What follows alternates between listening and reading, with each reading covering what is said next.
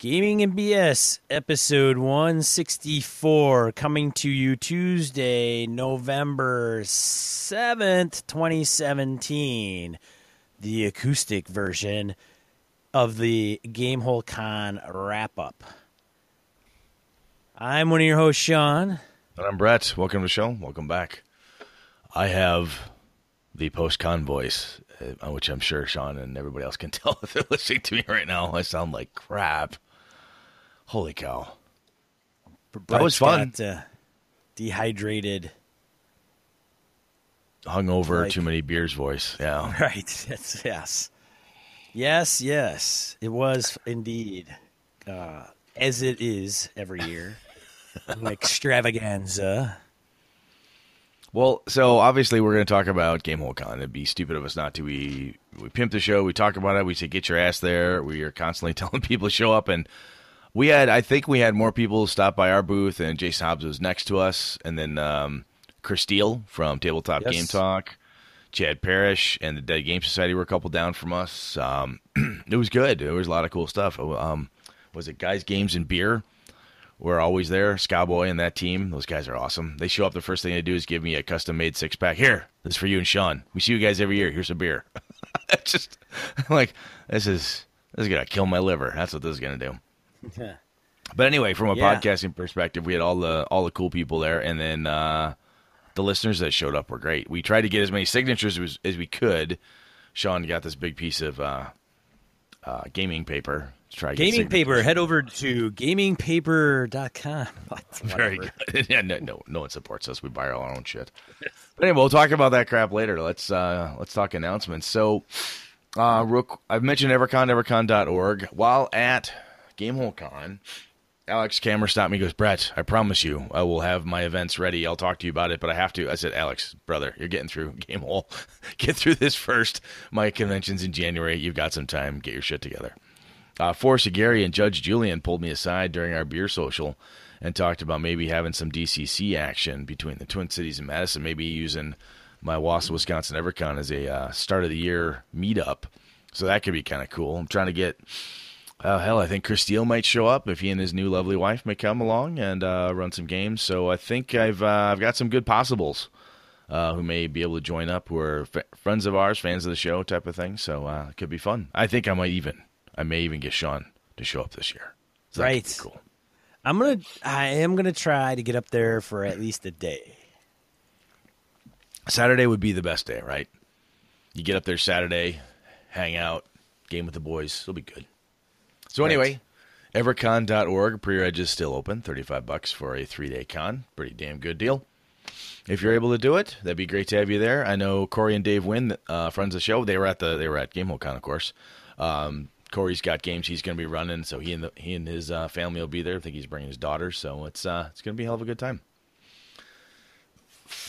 Any other announcements on your side, man? No. All right, then. Let's get into Random Encounter. All right, Random Encounter, where we field emails, voicemails, comments from social media and listeners. You want to start, Brett? Sure. Who's this from? Sky. Sky says, BSers, feel free to pick and choose from the following ramblings. Well, Sky, we take them all, so here we go. You guys rock. First things first. I started listening to your podcast last Tuesday when 161 dropped, so 30 episodes in 5 days. Second at my center. UPS, sadly, no Nazi takedowns there. My typical day is between 10 and 11 hours. UPS doesn't count your lunch as quote-unquote working, so an 8-hour day at UPS is a 9-hour day in real life.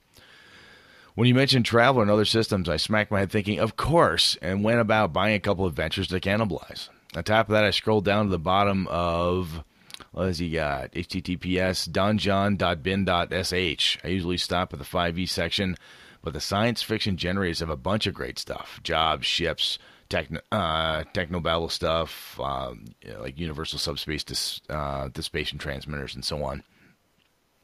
Currently, I'm on the Dragons episode, and I have to say that after hearing all the flack you got in this later episodes, I'm interested. In 15 sessions in my first campaign, I'm capping off this part of the story with a battle between my 6 level 5 players and a young blue dragon. I'm going to hamper it a bit by removing its breath attack damaged in a mating battle with a more powerful blue dragon, and give it less than average hit points. It's a runt, hence the losing. This will, excuse me, this will also be why he doesn't back down. He was driven off by another dragon, but he won't flee from these tiny creatures. Pride cometh before the fall, and all that jazz. Anyway, cheers, says Sky. Oh, P.S.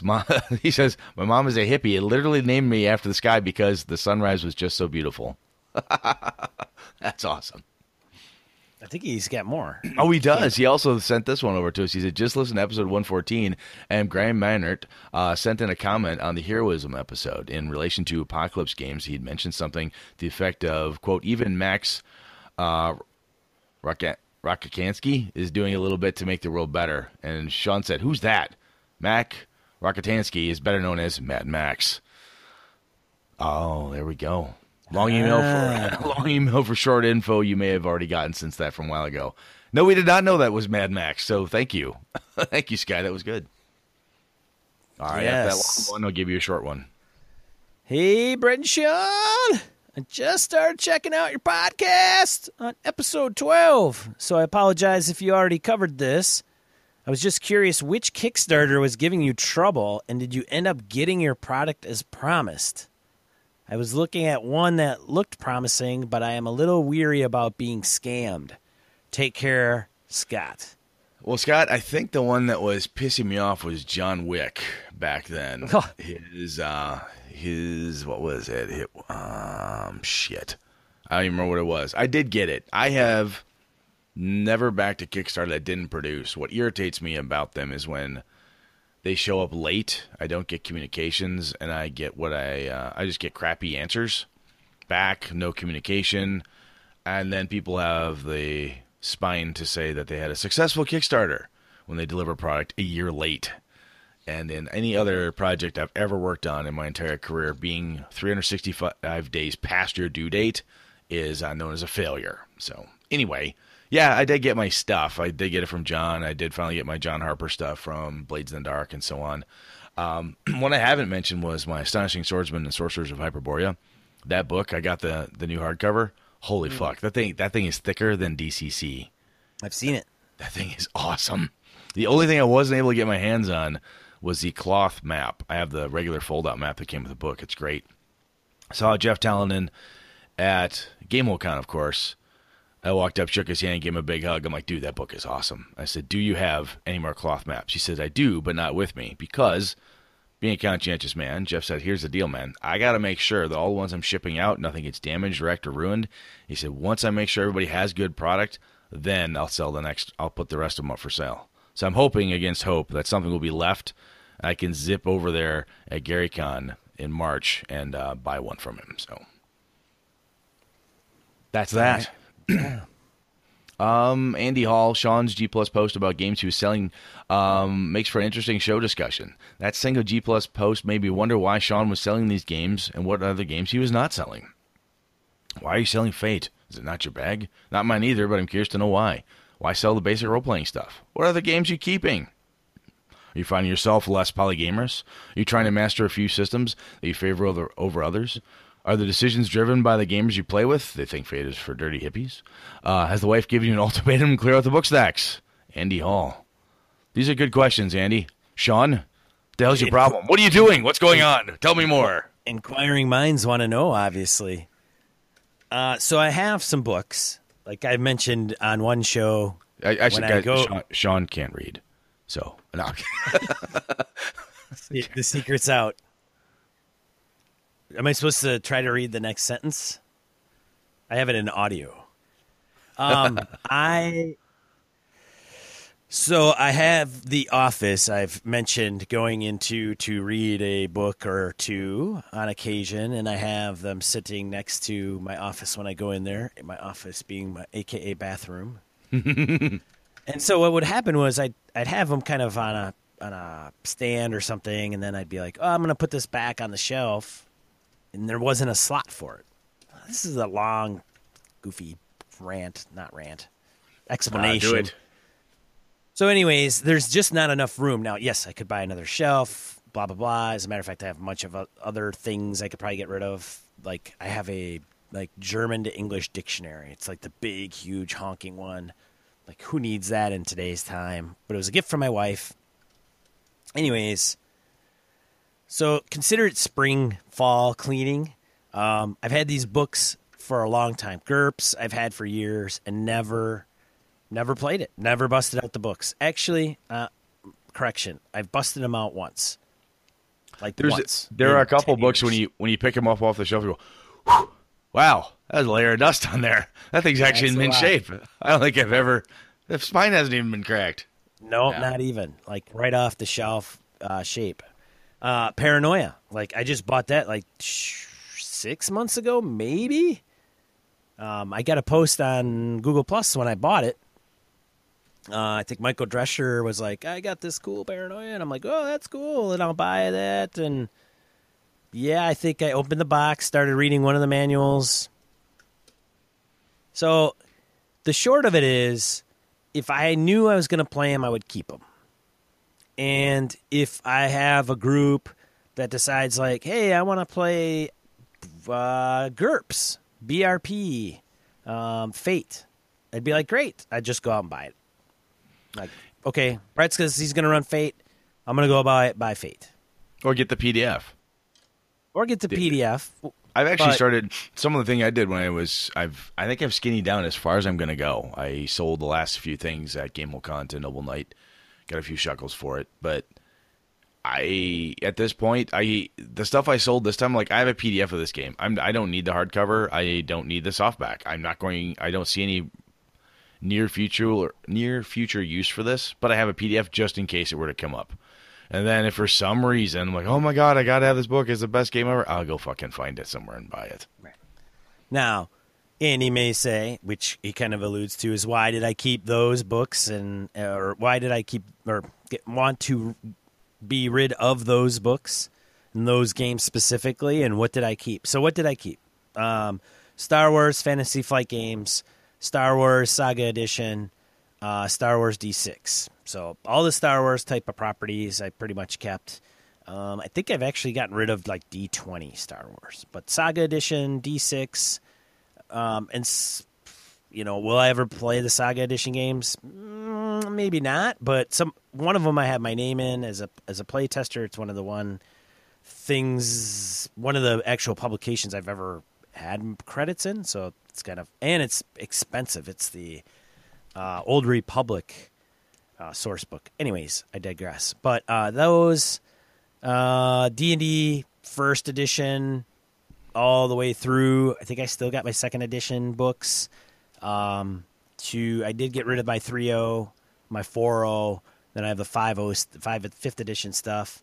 Some modules, a lot of campaign settings I've kept. Like I have the Shackled City. I've got some of the adventures, the Ravenloft, not Curse of Strahd, Ravenloft 3.5, Under Mountain.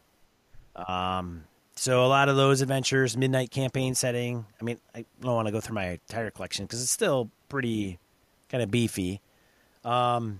Savage World stuff, all the Savage World settings, Powered by the Apocalypse stuff. I think the only thing I might be unloading is Uncharted Worlds. Otherwise, like the Sprawl, Powered by the Apocalypse second edition, I'm keeping. I'm getting rid of Mashed, and what else am I keeping? Dungeon World's a keeper. So those for PBTA. And then I think like Night's Black Agents, I'm keeping because I like the espionage genre. I still want to play that game. It appeals to me. All my Spycraft stuff I still have. Savage World stuff I have, and all the settings that I have from that. Not to get into each one, but I saved all that stuff. Well, I'll tell you, man, when we had Alex on the show, we were talking about collecting a number of episodes back. One of the things I mentioned to him was, what did you do to limit your collection? Obviously, he has a lot of stuff. He's very interested in gaming, but his hardcore collection is TSR from the beginning to a certain period. That's where he's at. First edition AD&D. Yeah, I mean, that's his thing. And I think for those of us not blessed with the financial fortitude that other people have for such heavy-duty collections, it's easier for me to look at it and go, I have not played this in 5 years. I don't have any nostalgia ties to it. Why do I have this? I think sometimes it's just easy to say it's a sunk cost. I spent $25, $30, $100, whatever it is on this stack of books. right now, if you gave me $25 for it, sure, I could use the $25 easier than I could use, 50 pounds of paper. I'm not using it. It is of no use to me. Give me something for it. So, and sometimes, you trade stuff out, you swap it to other guys, and maybe do get something you want. But, yeah, I think it's just part of it's time. We only have so much time in the game that we're able to make and coordinate in our lives, and I think that's part of the reason why the new shiny stuff is still really, really cool. I'm super interested in it, but I think I'm more interested in settings now than I am systems as of late. That might be a thing. Anyway, sorry, Sean. Yeah, no, that's all right. Yeah, so that's kind of, and, a few shekels in my pocket for, dead weight probably doesn't hurt. At one point in time, I started getting involved, and getting involved is kind of fast and loose, but with the tiny house kind of movement, and they, some may say, well, that's crazy and hippie and whatever, they're kind of off the grid and there's any reasons. But one of the things that really kind of struck me about that is just simplifying and paring down and not having stuff that you really don't need. And frankly, if I give it to Noble Knight, somebody might, say, like Sabe. Sabe is a local guy, and he chimed in like, "Hey man, before you throw that out to them, can I pick up a few of those titles?" Sabe, he'll pick them up and he'll run them. That's the thing. Like, he'll get Torchbearer and he'll run Torchbearer and he'll like it, and, but it's not doing anybody any favors on my shelf. And then so Andy might say, "Well, why don't you run them? Or why did you buy them and not run them?" And it's just, so I'm kind of getting down to core properties. So it's not like I dislike any of them. As a matter of fact, Fate, it's just, I'm just ignorant. I haven't played it. I haven't opened up the books. So yeah, I don't know if that answers the questions, but pretty much it. I mean, I'm not like, wow, I need like $400 and then selling all this crap would be a very big help. Or, the wife's not giving me an ultimatum. Like, you have too much shit, you have to get rid of it. It's just simply like, I'm not using it. It's time to go. Like, so when you get into the tiny house thing, as a matter of fact, you watch some shows on some of those home networks. I mean, they talk about, like, if you haven't touched something in 5 years, it should be chucked. Like, why are you saving some? Yeah. And people, it's weird. People get into, like, I mean, hoarders aside, some people really get into, and I've been a victim of this. Like, I've had hard drives and video cards that I've had since the 1990s. And I'm like, going through all this. Why do I have this crap, right? And then I'm like, I'm going to toss it. Well, I don't know. I mean, I should probably hook it up and see what's on here. And it's been sitting in a freaking box in my basement, buried somewhere for 15 years. Yeah. Longer than that. What am I going to find on there that's some goofy treasure? It's not going to happen. I had a bunch of CD-ROMs with a bunch of software on it. Or stuff on it. I'm like, I don't even know I got this. So that's another reason too, is just these things I've had for a long time. Now, some of them I just recently bought. And so I think even being very more selective in the future. So I went to Gamehole Con. I didn't buy anything because of just that reason. Oh, I'm going to put this on my shelf and I'm going to play it. So anyways, the only stuff I bought at Gamehole, I bought a couple of adventures I wanted, 2 for DCC. One I wanted it in print. I had the PDF and I wanted it in print, so I got that and bought a different one. I can't remember the title of it. And then I like to buy Alex's adventures that Ed Greenwood and Josh of Gamehole Crew fame also wrote one. So I like those. I've used those. I think they're well written, and I've torn some really good ideas out of them over the past, but that's the type of stuff I was buying. All right. What's next? So we got one from Facebook. Did we? Okay. Yeah, The Curse of the Silver Lake. There, it says, our show originates from a play-by-post game. I'd say the most important rule is that players must respond on a timely basis. So this is going back to episode 163, play-by-post. I'd say the most important rule is that players must respond on a timely basis or have their turn skipped.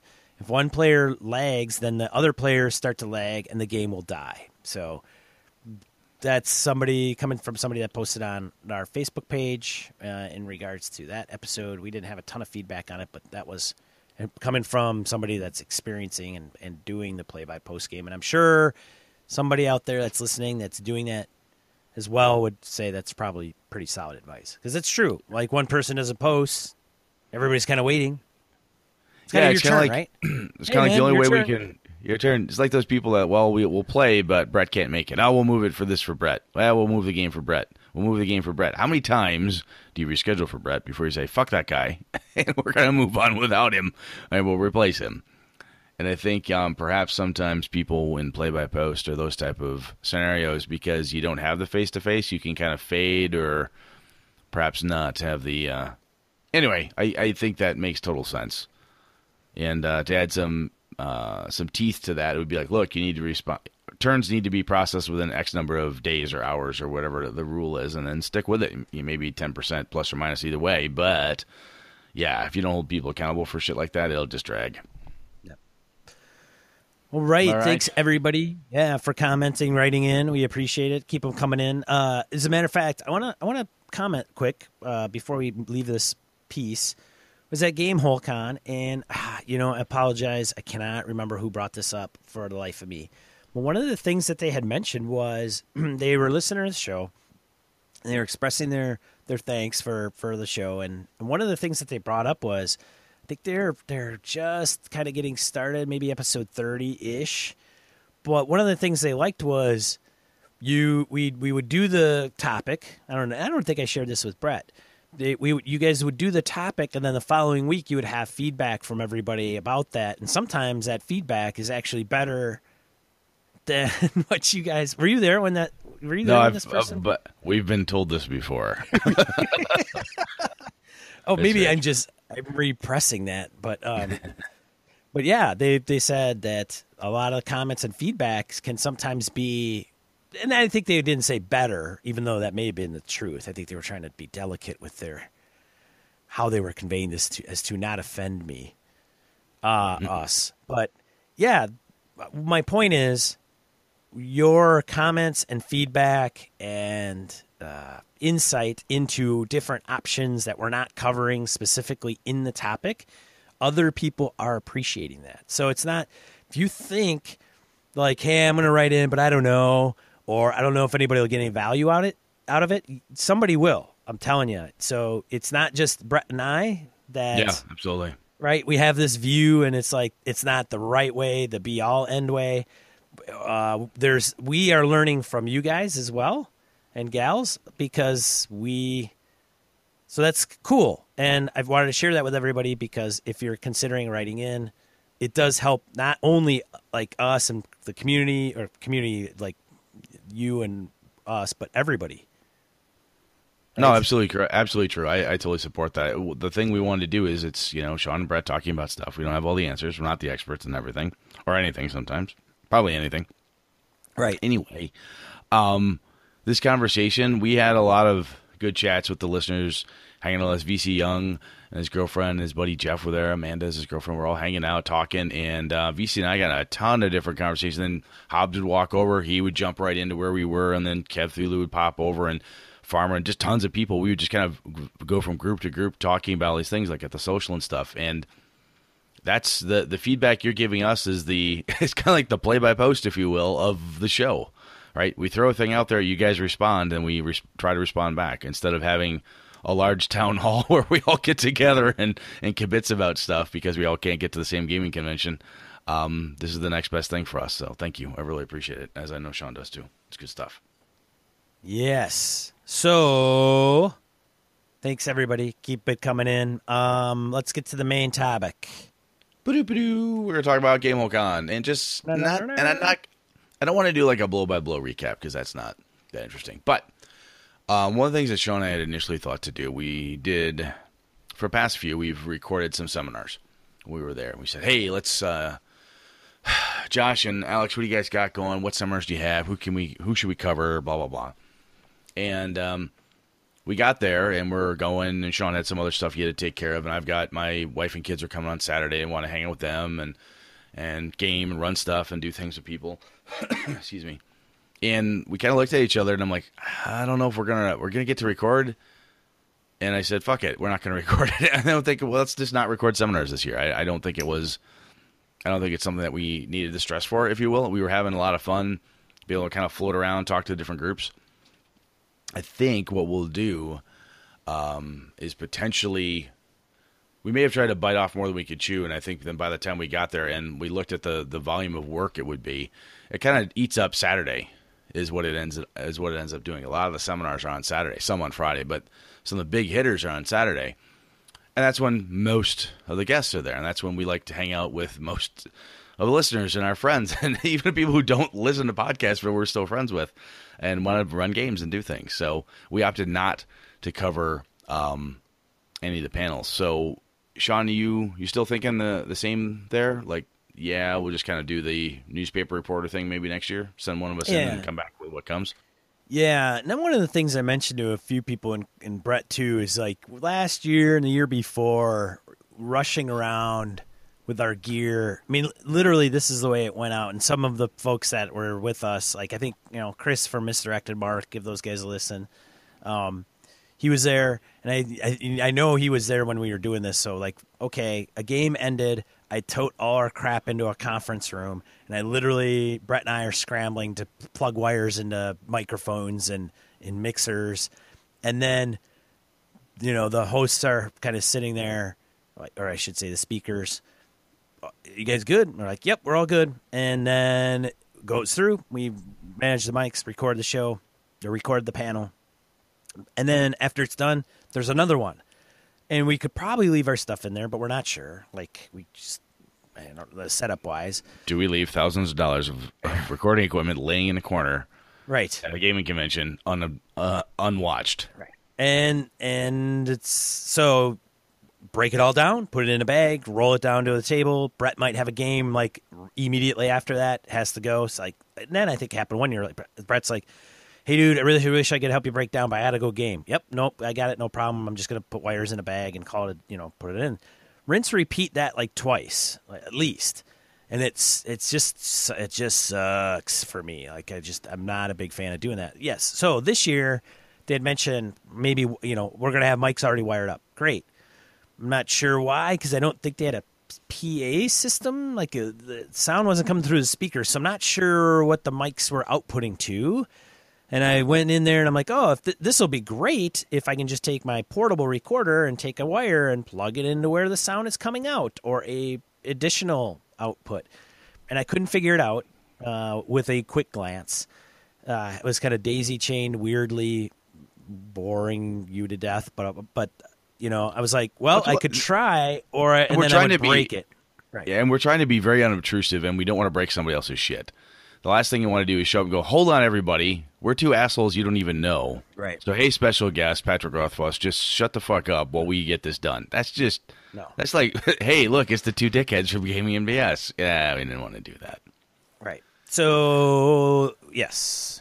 I think instead of, kind of shifting our focus, that was a focus thing. And we talked, Jason Hobbs was there, which is just fucking awesome because he's cool. And Chris Steele and so on. We had a great table area. Yes, very good stuff. We had a great table area that was kind of cordoned off right by the podcast row. I was dubbed the Pope of Podcast Village by Josh, which I thought was funny.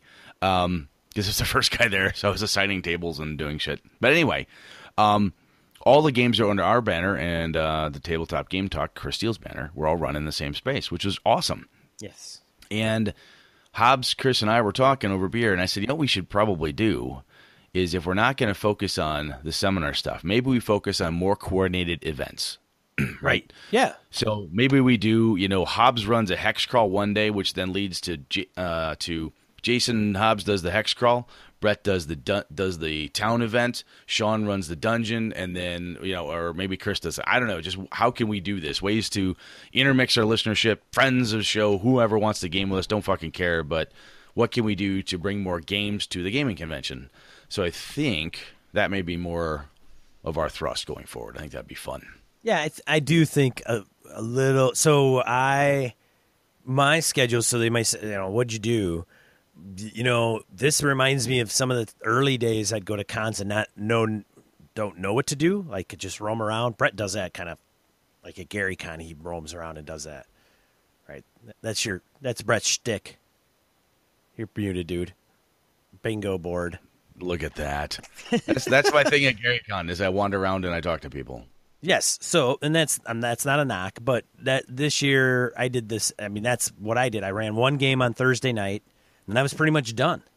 So it was like more social interaction, catching up with people, meeting new people that I've known or connected to online and haven't met face to face.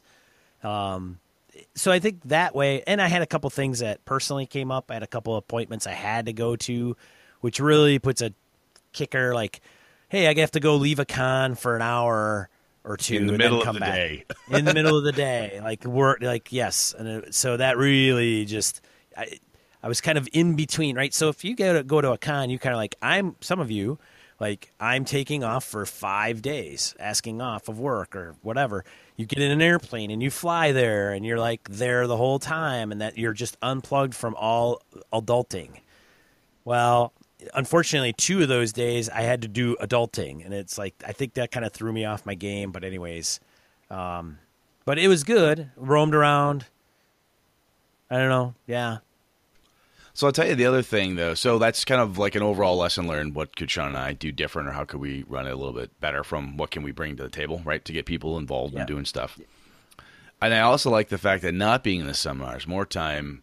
I got shit the one year for all you do is sit in front of the booth. I'm like, this is fucking fun. Everybody like just shows up.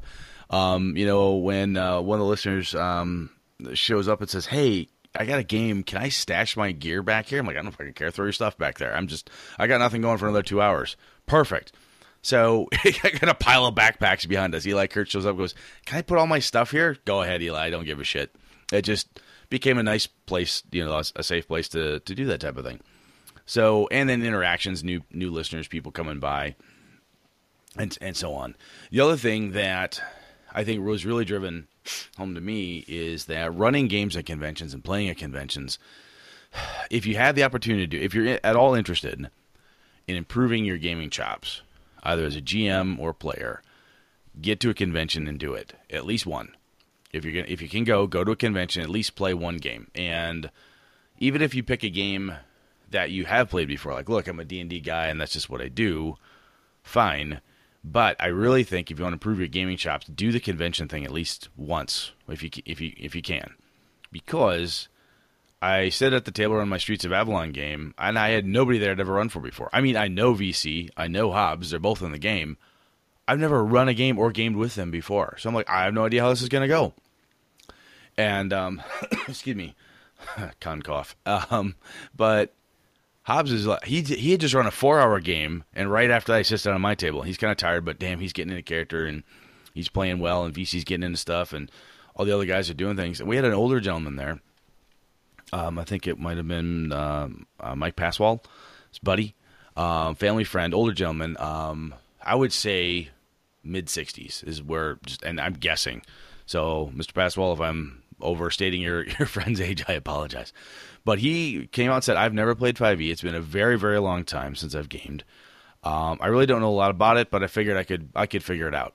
I said, oh, what kind of games do you play? So I play a lot of video games, which threw me. I'm like, you play video games? Thinking in my head, I'm like, wow, I didn't, because I got a stereotype in my head like, hey, old guy doesn't play video games, He goes, no. He said, I'm not as physically quick. Obviously, some of the kids chuckle, but I like to play casters, people that sit in the background, and so on. So this time, I want to play a fighter because I don't have to worry about hand-eye coordination. All I have to do is tell you what I want, roll some dice. I'm like, here's the fighter, man. Kick some ass.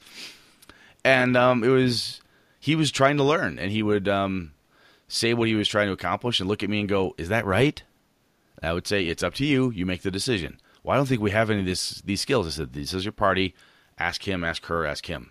Oh, okay. Then he would turn and ask, And then when I ran my Wraith game, immediately afterwards, I ended up with my buddy Lenny was playing the Shadow, which was really awesome. I ended up with one open spot. So Alpha stepped in. But I still had three other people. It was just a 4-player game. But I had 3 other people. And one of them was a gamer I gamed with last year briefly, but the other two guys had no clue. First dude's head's down, playing the game on his phone, waiting for the game to start. He won't look me in the eye. Next guy sits down, his head's down. He didn't want to talk much. He was just very shy, very to himself. He was busy eating. I'm like, okay. I'm like, hey, how's it going? Good. I'm waiting for more. How's your con? Fine. I'm like, oh, Christ. I don't know what this is going to... It turned out to be the best game ever. But between the two games, it was freaking awesome. It was like, I really hit my stride. And I think the other component is that not only learning to work with different people and game master for different groups and styles of play, I also learned a lot about, this is how I ran my Wraith game, how Brett prefers to run games. The Avalon game, I tried to do a little more scripted, and I didn't feel as good. So I learned something about myself, and I'm like, hey, if you're going to do it this way, you'll hit your stride faster as a GM, and you'll have a much more fun. I'll pat myself on the back for a second. After the game was done, I had a gentleman come up to me. He goes, hey, we're sitting at the booth because it's right next to where the tables were. He goes, hey, and I said, hi. And he said, that was awesome. I'm like, I don't know this guy. What do you mean? He goes, I was just sitting there with my friends watching you, and you run the table. And he said, no one game masters like that. That was amazing. I looked at my friend and said, that's what we should do. We should run games like that. I'm like, wow, that's incredibly flattering. I've never had anybody say such a thing to me. That was amazing. That was really, really flattering. But it was still, apart from that really flattering comment, the other cool part was just figuring that piece out about how I like to run, and then looking at just the different style of gamers. How do I pull this guy away from his phone? How do I get this guy to talk who doesn't seem to be interested? And this other gentleman who's never really done this before, isn't a seasoned pro. Everyone else at the table had played countless hours of RPG. So it was that was just doing it is I learned a lot, which was really cool. It's interesting you mentioned that because I had a similar experience. I had one game, and it's interesting dynamic. Started out, I ran Savage Worlds, forget about it. I've run it once before. You play 5 mobsters. I mentioned this on a show prior, but I know some people may not be in our back catalog. But the essential gist of it is an accountant's been skimming things off the books. You, as a group, are heading out into the desert to take care of the headache, which is in your trunk. And who knows what could happen. And then there are some meta points, backstory pieces of the characters that tie one another to each other and creates a little bit of stress between the players. All right. I won't tell you what happened. I'll just say it was a TPK. We'll just leave it at that. It was their choice, I would say, for the most part. Everybody died. Yeah. And so, having said that, there was one person in the group, and I would say I think 2 or 3 people had all played together, right? Like this is we're part of the same game home group, right? Home game group. There. And I think so. But they at least all 3 knew each other. One was CW, patron of the show. And then a buddy of mine, Gabe. I love Gabe. I don't think he listens to us because he's more of a board gamer. But I've known Gabe for a while. So Gabe, I love this. It's funny. He's like, hey. I'm like, hey, Gabe, right? I didn't expect him to be there. He's like on Thursday night there. And I'm like, what are you doing? And he's like, hey, I signed up for your game. I go, no kidding? He's like, yeah.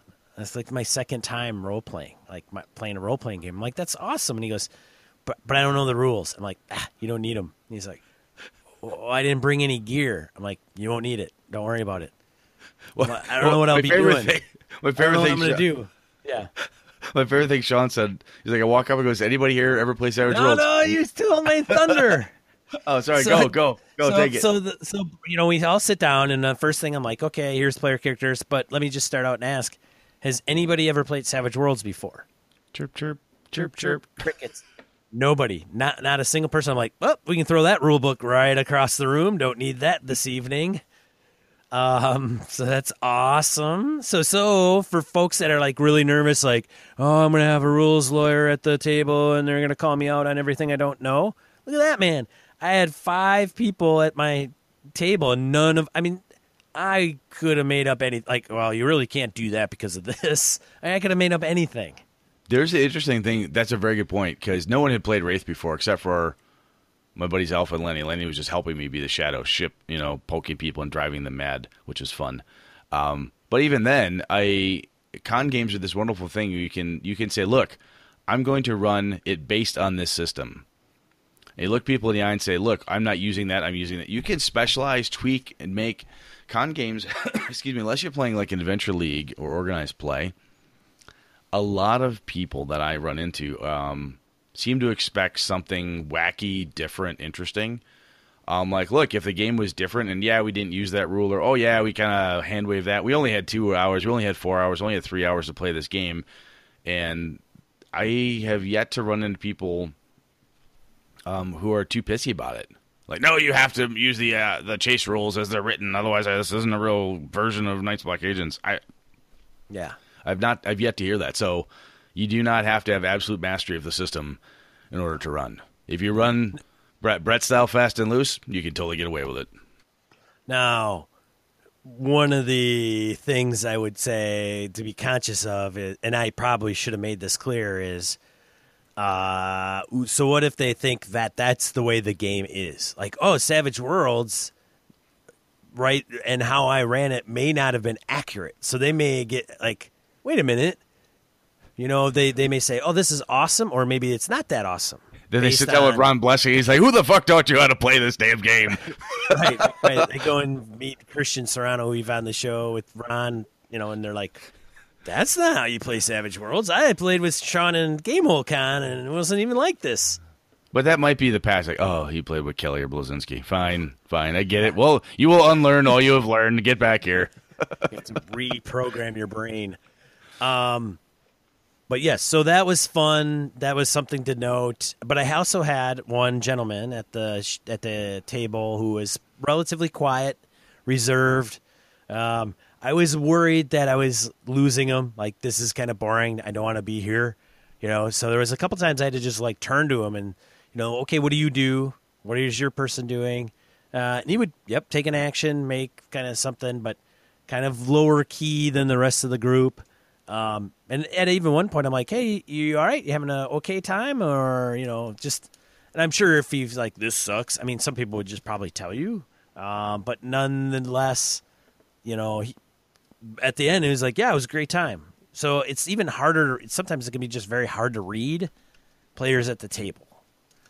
Yes. And so, if they go stoic on you or they're not, type A thespians jumping up and down like Brett does at his games, don't let it set you off. I haven't had any player get up and walk off out of a table. Now, if we're going to stay on this topic, I do have a story. I don't know if you know this. Go for it. No, go. So I got to give props to Michael. So, okay, at some point in time, somebody came up to me. Again, I can't remember who it was. Talked to a lot of people. But they mentioned, hey, I played in 2 games run by Gaming NBS, and the game masters were awesome. Like, if I go to another con, like if I come back, I want to sign up for one of your guys' games again. So, huge props to all the game masters that have represented. And the reason I stipulate this is, one, you guys deserve the credit. There was feedback to be had that I received, so letting you guys know. Thank you so much, right? So that way, great. No, absolutely. That's awesome, because if you're running a game under a banner, we hope that you have fun and it's cool, and it's, props to us that you're willing to come out and support us, the show, and just come to the convention, hang out. And the fact that you men and women are bringing your A games, that's fucking awesome. Thank you. So that leads me to my interaction with Michael Drescher. So Michael is local. He's a good guy, great. Brett and I have met him on multiple occasions, and he was telling me about his game. And it was supposed to be an 18 and over game, and he had a 16-year-old show up to the game. Now, I'm not going to go into the huge details because I don't want to get them wrong or misconstrue them, but let us just say that the 16-year-old, first of all, shouldn't have been there. He didn't kick him out, and I'm not sure how do you enforce that, because I think he just asked him, like, how old are you? Because this is, or he, or maybe that he volunteered that. Regardless, he was in the group purposely messing things up, like making a conscious effort to for lack of better words, fuck with the rest of the members of the party. Oh, and that their sounds player wonderful. characters. Yeah, and he's like, that's what I do. As a matter of fact, Michael, he's like, blah, blah, blah, blah, blah, talk to him. And he's like, yep, that's the way I play. And he says, but if you keep continuing to do this, they may kill your guy, and I will be unable to stop them. And he's like, nope, that's fine. Yeah. And Okay. he goes, okay, right, exactly, okay. So I asked Michael, I said, did you pull him aside? Yep, pulled him aside. Didn't do it in front of the group. So I'm like, perfect, man, way to go, right? Pull him aside like, hey, you're kind of being disruptive here. And he's very diplomatic with it all, right? Michael's not. He's a super abrasive, nice guy. No. Super nice, right? Very good demeanor, not going to be. So, hey, just letting you know you're being disruptive. These guys are going to get ticked off, blah, blah, blah, blah, blah. Like, in the 16-year-old, the younger guy was just, that's the way I roll. And he was good. So when they got back to the table, he said, okay, by the way, it's open season. If, here, and the group tried to work with them regardless. Wow. That's super nice. There was even an X card pulled. Really? Yep. There was an X card pulled because they got into a room and there was something going on. And I don't know if it was like priestesses or a priestess in this room or something that was described. And, of course, the young kid was like, what are they wearing? And somebody was like, oh, hold on a second. Too much. Tap the card. It's not, that's, because he's taking an angle and the guys are kind of realizing where this may be going. And this is not, 16-year-old fantasy hour, like in that respect. Don't be that guy. Right. And so, I think Michael's chalking this up to just maturity level, right? Fair. And this young man could have been like 40, right? He could have been that guy. He absolutely could have been. So, that's, having said that, so they tapped the card and were like, nope. And I said, oh man, that's awesome. I didn't even know you'd had the card out there on the table. Yep. And so that happened. I would imagine they had a good time because of how he handled that situation. But, I don't think Michael's run a ton of con games. I don't know if this was his first time running con games. I think it might have been last year. But, some of folks like Michael aren't going to like 5 cons a year running 5 games each con. Fair. So, no, that's fair. Right. So I gotta give him a lot of props for how he handled the whole thing, and everything, like top kudos to that. So just an example of what you may run into and how to maybe handle it. And I don't know if he talked to the group separately from the young man. I think what happened is he came back to the table, was like, hey, just in case you want to know, this is all good. And, he's totally understands where his place is. So I think he moderated that. Yeah. So it wouldn't really get completely out of control. And frankly, maybe some of the feedback is because of the way Michael even handled that situation. I mean, it could have been a shit show. Oh, it could have been an absolute shit show. It could have got escalated and yelled and screamed, and people could have got really pissed off and stomping around. Right. So kudos, man. That's awesome. And the other, just to give another a Game Master shout out, just specifically, we had a Game Master who wasn't able to make it for a Thursday night game. And we weren't able to get the event canceled. And Josh from Gamehole goes, Brett, I got a table full of gamers.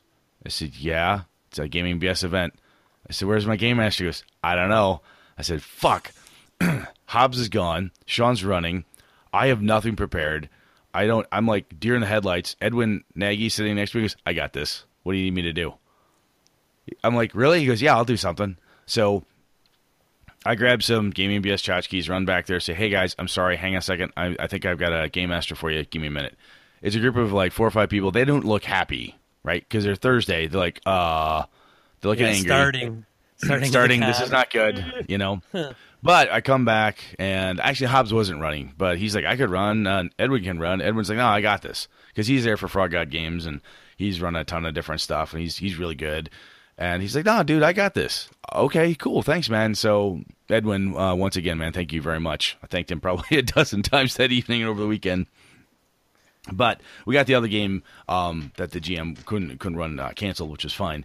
But he stepped up and grabbed onto that, and I said, "How'd it go?" He goes, "Everyone had a good time. We had a lot of fun. Played a little Swords and Wizardry. Everyone had a good run of it." So I watched the gamers walk out, and I'm like, "Oh, are they gonna storm over here and punch me in the face?" No, everyone was smiling, so it worked. So that was awesome.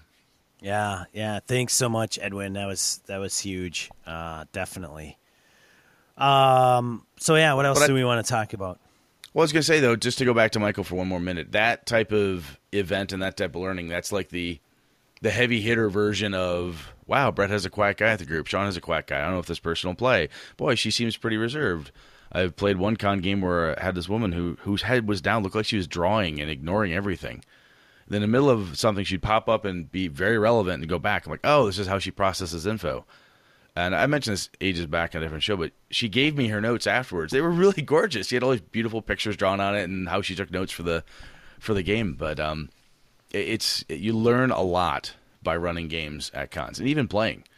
A lot of folks I've talked to when they've played, they've learned, wow, I like this system. I know who the guy running it said, we ran a little fast and loose, or hey, I'm ignoring this rule for the sake of speed, but I really like this. And I know a lot of people go to cons specifically to They go through the list, find the game system they've never played before but have been interested in, and boom, throw down their $4 bill and sit there for 4 hours or 3 hours or whatever it is and try to figure the game out. So it's just another good thing for you to do. The other thing I think on a game mastering perspective is I have learned that 4 hours is actually pretty long for me to run at a con. 2 hours feels tight. 3 would be probably right in my sweet spot, but they don't have 3-hour chunks. So I think what I ended, both of my games ended a little bit early, and no one seemed to mind. It was fine. And I think back in my head that some games, I'm like, some guys TPK the whole fucking crew in 20 minutes. It can't be that bad. Anyway, so I was going to say that I think my goal would be to run a 3.5-hour game in a 4-hour slot. Yeah, that's because if you are really gung ho and you're back to back, you literally don't get a break. And yeah. I think even when you start getting into the 4-hour time frame, depending on the pace of the game, it's probably just enough to be like, okay, I'm really about done with this one. Like, just it would be good as a wrap up point right around that mark, I think. Now I could be wrong, and it's not. I mean, mileage may vary for each individual person, of course. Actually, that's a really good thought. I was trying to sort out how to take a 4-hour slot and better crunch it up, even going so far as to say, well, even if I ended half hour, 45 minutes early, I could say, thank you all very much. What did you think? Did you like this character? Did you like this? Try to get at least some feedback where I could. But nobody seems to mind if you end a little bit on the early side, because they too have got shit to do. Sean's buddy Rather, who comes down from the Twin Cities, and I now talk to him plenty too when he's here. The dude has no white space in his schedule. I'm like, what are you doing? Gotta go to a game. It's 8 a.m. I know. I'm like, it's Sunday. What are you doing, dude? He's just go. But anytime. So I think you're right. I think if I consider 3 to 3.5 hours successful, I'd probably be fine. Because then usually like a bio break somewhere in between a 4-hour game. Somebody's got to take a leak, get some food, do something. So you take a 10 or 15-minute break, and I think you figure 3 to 3.5 hours within a 4-hour slot should be fine. So I think and this is Brett learning. I not run as many con games as Sean and some of the rest of you folks, so I'm learning my own pacing when it comes to these type of kind of boxed events. Yeah, and I like this scenario. I like the scenario I run because it's very easy to wrap it up. You can look at the clock and go, all right, time to throw them at the end of the road. Because that's what it is. It's like literally you're going to an end of a road to bury this guy. So it's, I've ran 2-3 encounters. It's 3 hours in. Time to throw down the big one. And then done. Turn on the meat grinder. What's that noise? You'll find out in a minute. Right. Yeah. Yep. So, yeah, what else did we want to cover, Brett? I think the other thing that was kind of fun was Sean and I had heard from Alex that our social on Saturday, somebody else was vying for the spot. Hey, we want the Saturday. We're like, no, that's ours. And Alex was like, done. You got Saturday. Turned out it was Ed Greenwood who wanted our Saturday slot. And he went, fine, I'll do Friday instead. So we're going to see if Alex is tight with the Ed Greenwood group. We're going to see if we can maybe expand the Saturday thing, perhaps double down and partner up with him or something. But it was I thought that was funny. Yeah. Everybody was well behaved. We weren't. Nothing was brought to our attention that anything bad had occurred. So it seemed like everybody was on their best behavior. I think it was a little smaller than last year. I don't know. I don't know. There were moments though where it got a little bit more. Yeah. I think we had a number of people came in later, and the beer was gone by then. That's true, and they might have just said screw it. Yeah. They showed up and then they hung out and did whatever, but I think the beer went faster this year than last, which may be another good reason to partner with the Greenwood group if we can get tag and maybe get like 2 barrels because damn, it goes quick. Yes, it was fun though. It was a heck of a good time, and it's still my favorite con, and it's the one that from an Evercon guy perspective, I try to emulate it where I can, learn a lot every time I go to it, how I can do stuff a little bit better, tweak things for my own convention. So even just from that perspective, it's interesting. And hell, the way that they run, I run into David McGarry and his wife Rose. He's the guy from the Dungeon board game. We had him at Evercon. I was talking to him. I said, yeah, David, budget's a little tight. I couldn't get you back this year. Sorry. And he and Rose say, you know what, Brett, it's a really nice con, and it's only 3 hours from the house. Maybe we'll just drive down on Saturday and just game and bring the board, and you can help us set up and we'll play. I'm like, yeah, I'll comp you a badge and buy you dinner. You got it, Dave. I mean, if you want to show up, that'd be great. So you get to meet a lot of really cool people, and they remember you. So it's fun. It's a really good convention. Yeah, so for those that are familiar with the venue, so some local folks and folks that have been there, some have been there and may not know this. I'm going to say this and they'll be like, still don't know because they don't know the layout of the building. But they are expanding, and they've already extended their square footage for next year. It's already wrapped up for the first weekend of November next year. So if you go towards the Clarion Hotel, so if you remember, if you've been here but you didn't get here this year, but if you go towards the Clarion, which is the hotel that is attached, and you go all the way down to the end, there's a little walk to the hotel.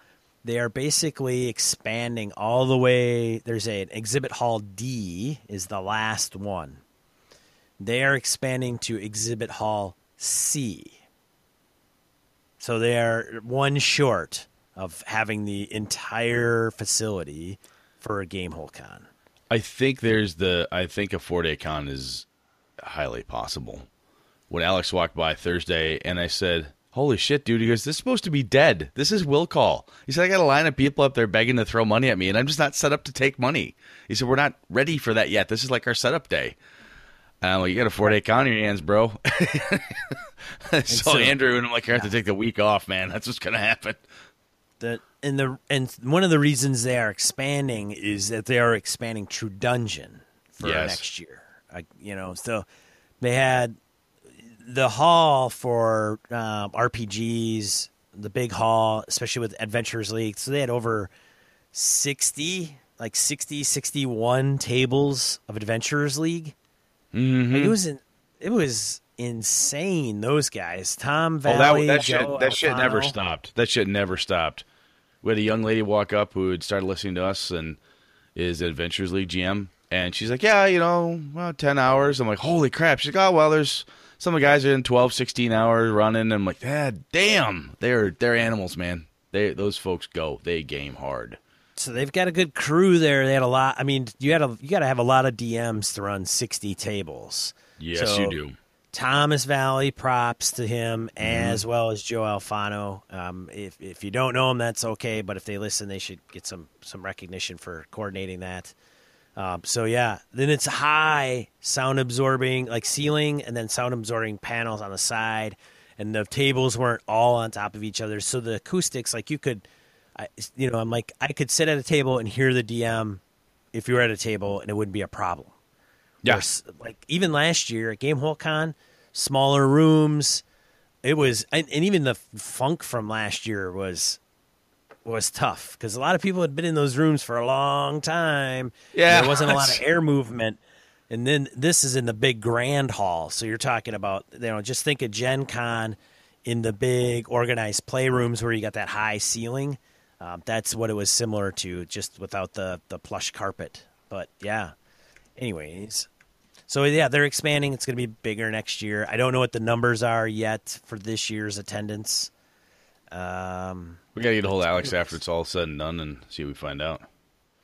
But you're right, Brett. It was a learning experience on a few different levels. And so hopefully we touched on those a little bit tonight. I think we're good. All right. We're going to skip die roll this week. We're going to do that. We'll do it next week. We'll get some points out there, some inspiration, or other articles that we should bring to your attention. I think the last thing to say is that I mentioned VC and Edwin and other people, CW is there. Just tons of people were there, loads and loads of listeners. And we had a little gaming paper thing out on the table. Excuse me for coughing. And we're trying to get people to sign it just so we could figure out who was all there. And I know there were a bunch of listeners that probably stopped by to talk to us or hang out, and we were busy running around doing something else or running a game at the time. And just thank you. I know it may sound corny, but it is great to have to watch the con grow, and I like to believe that we help. Helping the con grow, running good events, and having all the men and women who they're just really cool to hang out with. It's great to see the same faces and new faces every year. So if we did not mention you, I apologize. It was really hard to remember everybody, and even Sean, his mental Rolodex that he usually has as a recruiter, we tend to fall short remembering everybody we run into in 3 days. So thank you all. It was great. Yes, thank you so much to everybody. And so with that, I want to bring up what could potentially be another segment of the show that would be more of a spotlight segment. Would not take place in every episode that we do. Affectionately piloting the segment as Lawful Good Alignment. And what we would like to do, if you know or you are this person or are part of a group that fits into this space, something positive, community related, how you are involved in gaming and benefiting the community. Things that we would like to feature in this segment as like an interview format would be probably very short, 3 to 5 minutes, very quick synopsis. Some of the examples of that would be people that are working maybe with autistic kids and using role-playing games, or even just teaching students using role-playing games. Maybe it's benefits, charities, some type of things that are positive results of role-playing games, or trying to use role-playing games to benefit society in a better manner, way, shape, or form. And so if you have suggestions, of somebody that maybe they're not listeners of the show, and they don't know that we would do this and put them on and kind of give their what they're doing some spotlight and some attention, and to propagate that, because those people, those groups, some of us don't know about that, and they're doing really good work, and they're using our hobby to do that good work, and we want to recognize that. So if you know somebody that's in that space, I think we want to reach out to a few people that we know that are listeners to the show, but don't assume that we remember, because we may have known that a year ago. We don't know if you're still doing it. I know a certain person in Australia that's probably doing some good work we may want to bring on the show. Absolutely. And we will tape them outside of our normal schedule, and we can't. It's tape delayed, right? So we can kind of import that as part of an episode. So if you know somebody or you are interested, please let us know. You can send us an email at gamingnbs@gmail.com. Would probably be the easiest, best way. All we would probably be looking for is maybe an email of some kind. And we will reach out to them and say, hey, we heard you're doing something interesting. We would like to talk to you a little bit about that. Very short format. We may edit it depending on how long it is, but Brett or I or both of us would like to talk to you and go from there. So yeah, we have enough problems as it is right now, and some people are doing some incredibly, really kick-ass stuff in this world and it's focused on our hobby. So it'd be really cool. Sean came up with the idea, and I just think it's awesome. So if you've got anything like this, get in touch with us. We want to help spread the word. That's right. So what are we talking about next week, Brett? Well, Scott Hubbs and I were chatting at his OSR booth and ours, and we were talking about. Hey, that's Jason Hobbs. Is it Jason Hobbs? Oh yeah, we know him now. Of Hobbs and Friends of the OSR. Exactly. Right, so, yes. Yeah. Jason and I were yakking, and Hobbs and I were talking about combat and different components of it. He used the phrase "combat as story," and I thought, damn it, that's really cool. And maybe we'll get lucky enough we can drag Hobbs onto the show. We'll see if we can maybe finagle such a thing. If not, Sean and I could at least maybe take a crack at it. So that's what we'll try to do. Well, excellent. I certainly look forward to that. Of course you do. I do. But anyways, thank you, everybody, for listening to the show, taking part in our community, running games for us, just being great, awesome people. Thank you so much.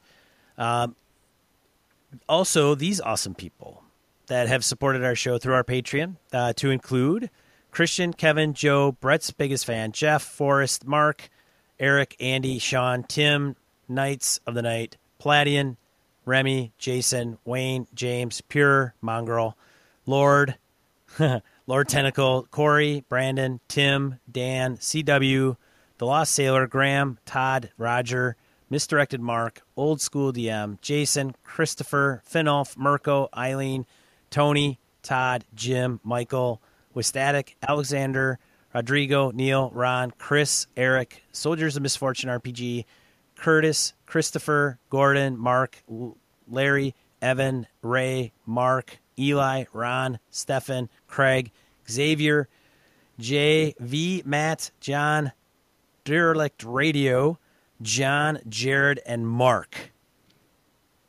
Sweet. I'll tell you what, I'm going to throw one more thanks out there before I forget. I would be loath to I'd be so mad at myself. But for everybody who came to the booth on Saturday and played Happy Salmon with my kids and hung out with my two little ones and talked with them and let them babble about gaming and just interacted with them, thank you very much. They were ecstatic. It's really touching, and I thank you all from the bottom of my heart. That was amazing. Thank you. Yes. They were good kids, Brett. You did good, buddy. Thanks, man. Well, that's all Susan. I'm just... Wow. I just show up. It's a team effort. It's got to be, right? Exactly. To some degree. All right. So if you would like to consider supporting the show via our Patreon, head over to gamingnbs.com/Patreon. For the cost of a coffee shop coffee, you can support the show for an entire month.